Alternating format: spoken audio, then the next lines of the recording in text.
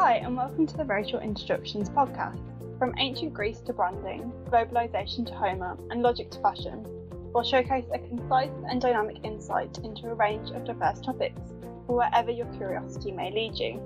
So here is today's very short introduction. I'm David Gerber, a professor of history at the State University of New York at Buffalo, now a senior research fellow in history at that institution, because though I teach occasionally, I'm formally retired. I'm the author of the title American Immigration in the very short introduction series. Originally published in 2011, this imprint is about to be published in a second edition. As the title suggests, the book is about immigration to the United States. But since the history of international population movement to this part of North America began before the USA was created in 1789, it was decided to give the broader title of American, though other parts of the Western Hemisphere certainly have claims to call themselves American as well. The book is not about all population movements to the United States. It is about those peoples and groups who sought more or less voluntarily to migrate. Involuntary migrants, such as principally the African victims of the slave trade, cannot be considered immigrants, nor can those incorporated into the territory of the United States by war or conquest or annexation, such as indigenous Native Americans and 19th century Mexican Americans. My book seeks to narrate and analyze three different issues that arise from this subject.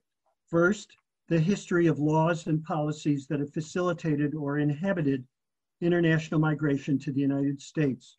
Mirroring public opinion and political movements engaged with the subject, the United States has seen cycles of support for and opposition to international migration throughout its history. These are reflected in laws and policies that set the boundaries in which immigration has taken shape. Though often fashioning itself as a land of immigrants, that concept has never been broadly endorsed throughout time.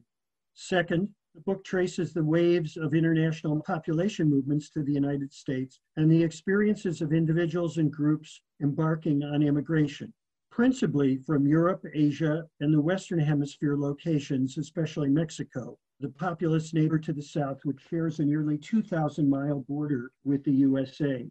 There have been several major waves of immigration. In the mid-19th century, mostly from Northern and Western Europe. In the late 19th and early 20th centuries, mostly from Southern, Central, and Eastern Europe, and on the west coast of the United States from East Asia.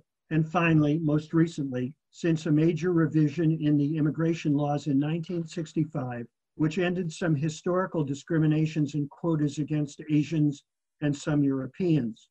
The most recent wave is creating a demographic shift in the character and composition of the American people that is being played out in ideological and political conflicts in the last decades of the 20th century and for first decades of this century. The reason being that the revision of the laws in 1965 led to tremendous immigration of non-European peoples from Asia, the Western Hemisphere, and other locations.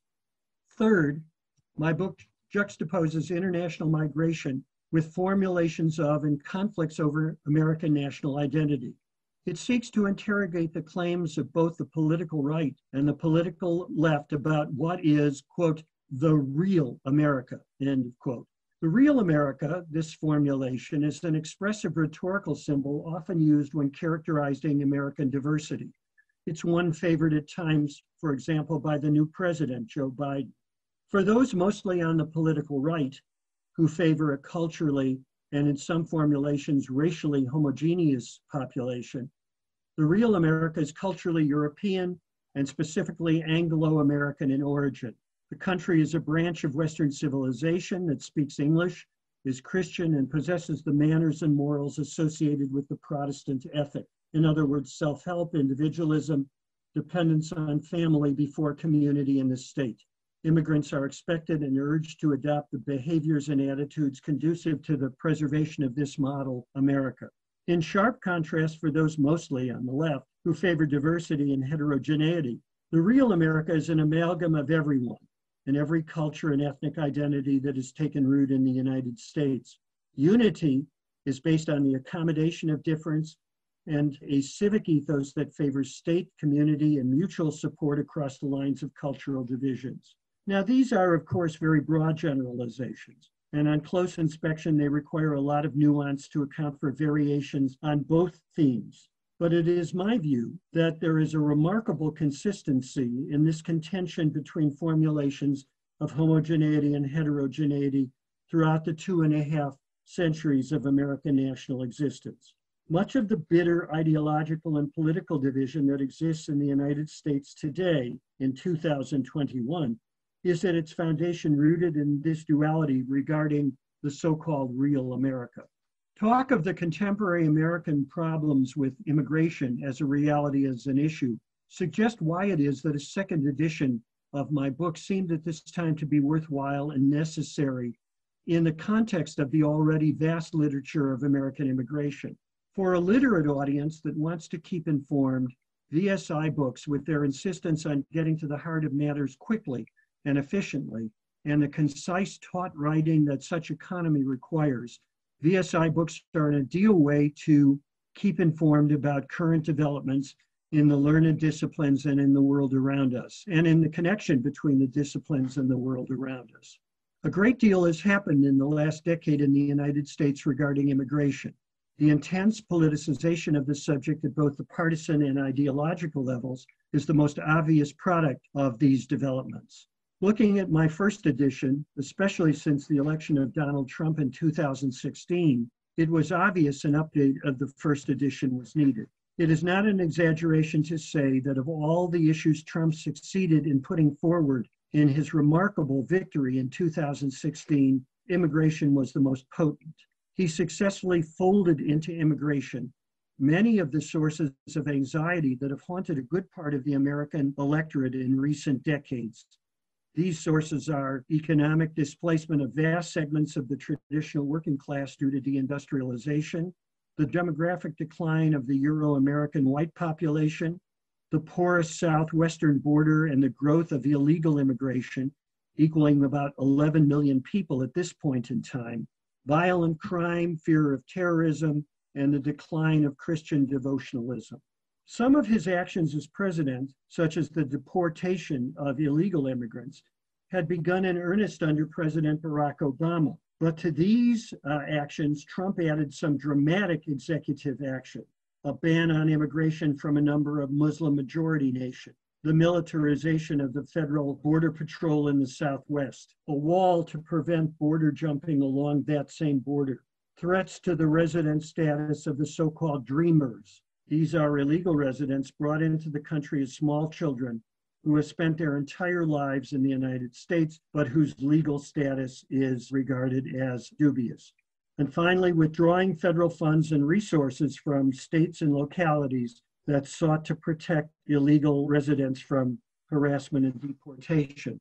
And to these, we might add perhaps the most emotional of the issues and the most photographic that captured public imagination: the separating and dividing of families of those seeking to enter the country en masse at the southwestern border, which led children to be separated from their parents, some to this same point in time. It might be too much to say that Trump was at war with immigrants, because the status of those legally in the country was more or less untouched. Moreover, Trump called for a broadening of quotas for the immigration of skilled workers, such as those in high-tech fields. And this had long been advocated by those wanting more and those wanting less immigration. But Trump sent unmistakably unambiguous signals about who was to be welcomed and rejected in the future. And he gained political capital with large portion of the electorate with this message. These developments needed to be addressed in a second edition of my book, and so too did the fact that they pointed to. There has been no comprehensive reform of American immigration laws since the 1983 and partly the 1990 federal legislation. This is a subject in desperate need of being addressed in its entirety for the first time in decades.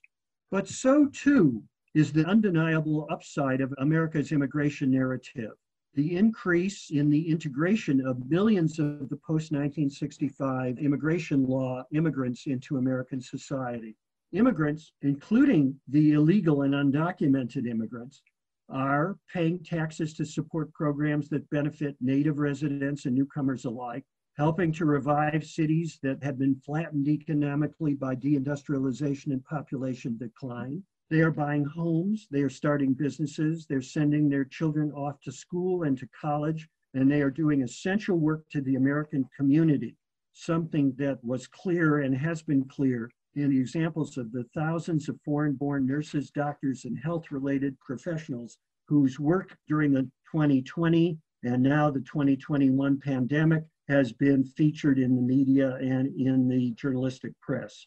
On close examination, as the book takes pains to argue, much of the anxiety about assimilation into American society has turned out to be a vast exaggeration. For many Americans, new Americans, the American dream has turned out to be as real as it was for their precursors in the 19th and early 20th century. As they reach out to fulfill the aspirations they brought with them as immigrants, they serve their interests and societies simultaneously. At its foundation, my book argues that throughout American history, immigration has been good for the immigrants and good for America, and that the country's distinctive record of integration of perhaps as many as 100 million people throughout its history has been one of its distinctive successes as a nation. Thank you for listening to the Very Short Introductions podcast.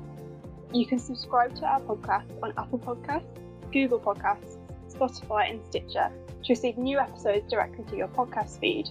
All of our episodes, new and old, can also be found on SoundCloud and YouTube at OUP Academic.